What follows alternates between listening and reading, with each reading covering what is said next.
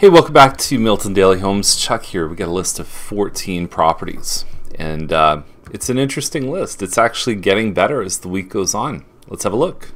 Now, 620 Ferguson, and there's another one in the list at 165 Hampshire Way. They are, we'll call them like distant cousins to the village towns we talked about yesterday. Different builders. This is Coscorp. Hampshire is York-Trafalgar. This one is about the same size as the current model.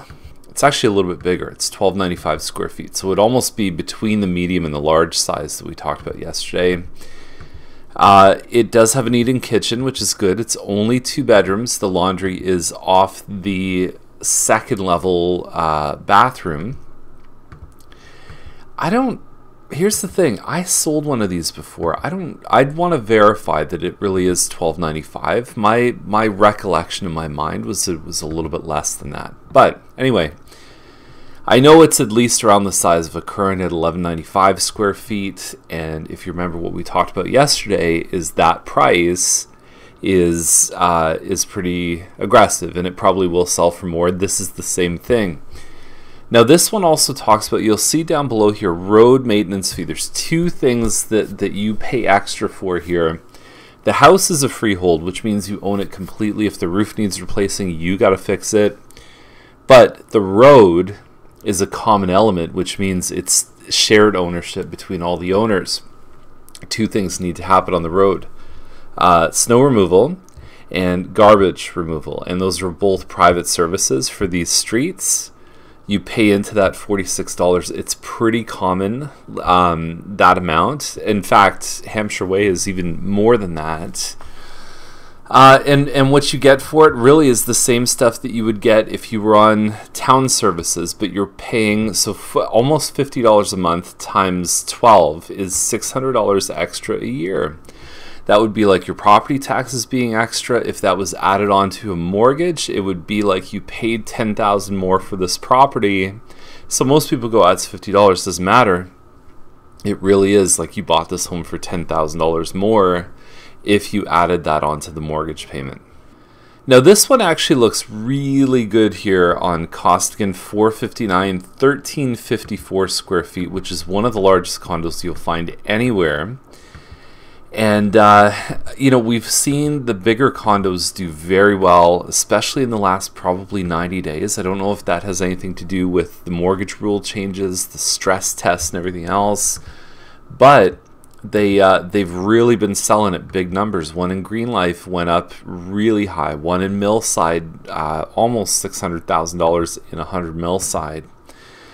And you've got the right view on this one here too. So the per square foot on this unit looks very strong to me, so I think they're gonna sell this one for good money.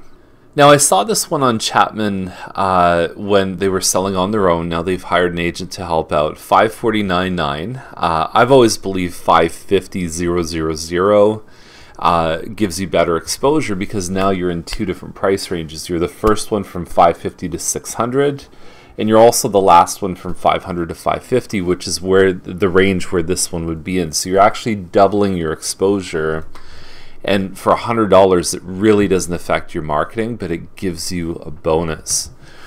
So the $999 price is what we call the newspaper price. The even breakpoint prices that people search from is intranet pricing. Where are people shopping for homes right now? I'll leave that at that.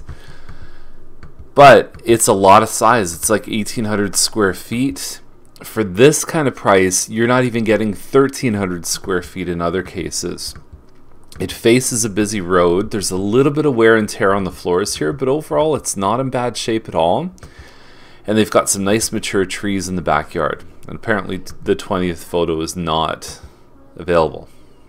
Next up is McGuire Terrace. It is 1987 square feet. It's called the Southbury model, built by Mattamy, the largest semi I believe that Mattamy's ever built. $629 is a very good price for this home. I'll tell you about the other feature that it has that very, very, very few homes have. By the way, yellow is not a power color, especially with the kind of flooring and cabinets that they have. There's a way better color choice. But if you can go in as a buyer and see that, I think you could really elevate the status of this home a few notches just by changing paint.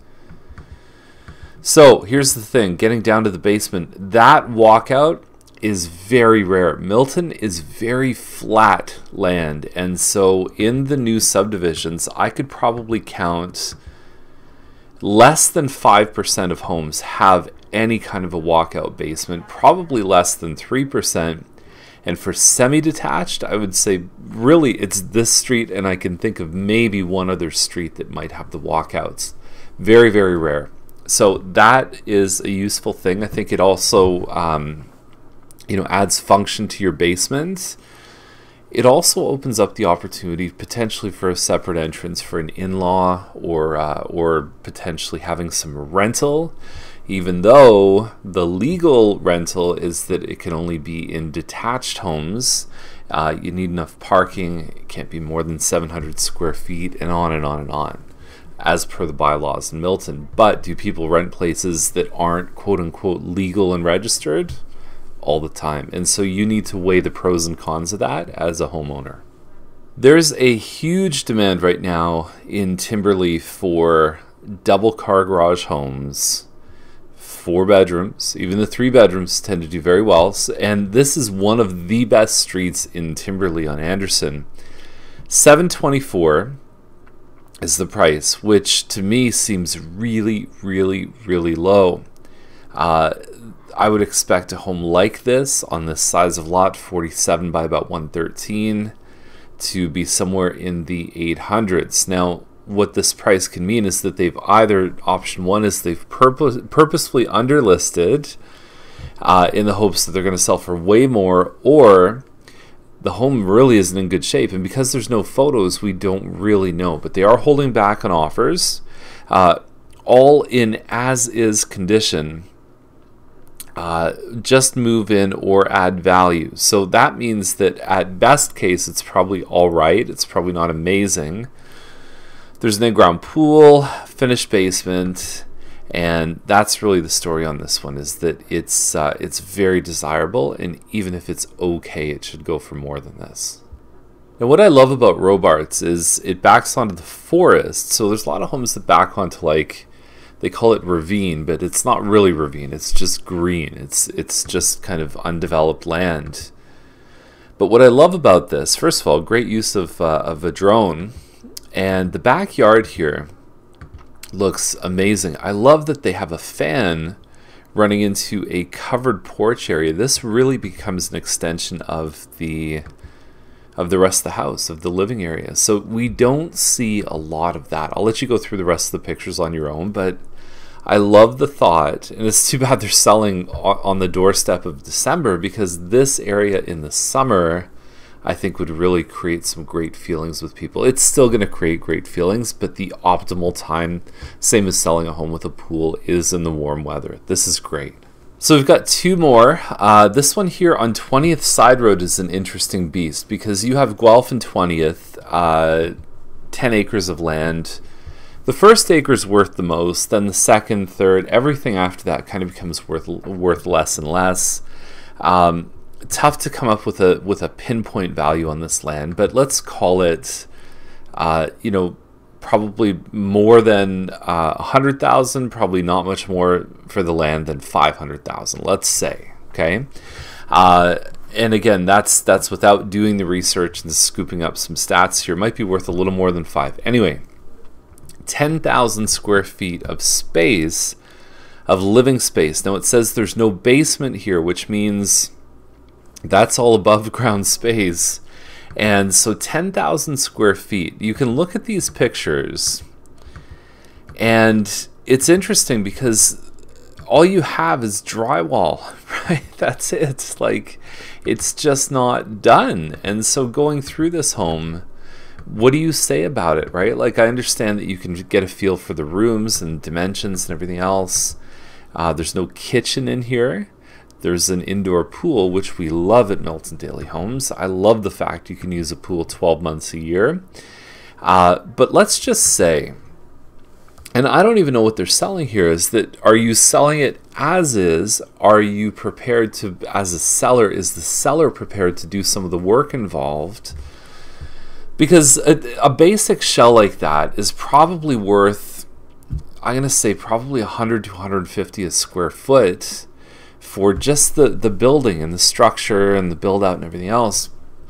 And where you start to get to 200, 250 a square foot, which would lead us closer to this price, because 10,000 square feet at 250 a square foot is worth $2.5 million. Where you get that is by finishes, flooring, paint, baseboards, kitchen, bathrooms. That kind of stuff tends to raise the price per square foot. So I'm not sure. I have a client looking right now in Oakville, and there's a home that has the framing done, and they've ordered all the stuff. But I said, it's complicated to buy a half-eaten sandwich where now there's promises being made as I'll finish this or I'll do that. On its own, with this shell, I don't know if it's worth $3 million, because you'd still have to go further and further.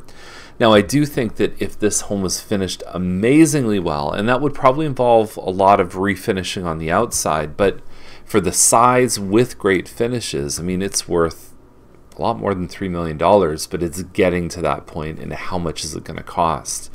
It's not an easy one to value, and it's a little bit tricky to find a buyer for something like this, because they still need to be comfortable doing the work, if any. So the last one up is Childs Drive, and this is a good comparison on Anderson. Childs is a much busier street than Anderson. It's in the same neighborhood, and it's a back split, so there's a lot of square footage in this home. The back splits are deceivingly big. So actually, let's do this. Let's bring these pictures up. I know Sharon prefers when I do that.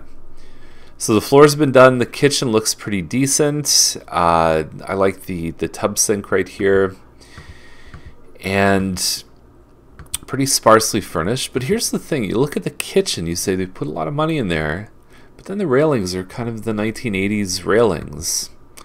I think if you go at something, you've got to have, and I talk about this with clients, is that you can't have a 9 out of 10 kitchen and have 6 out of 10 bathrooms and get the full 9 out of 10 money. Is that you're going to kind of be subject to the average of all the different levels of the places in the home, the flooring, the paint, the finishes.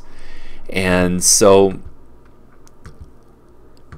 yeah, I think every time somebody walks into a house is that they have a mental checklist going on where they say, oh, I'm going to have to fix that. I'm going to have to do that.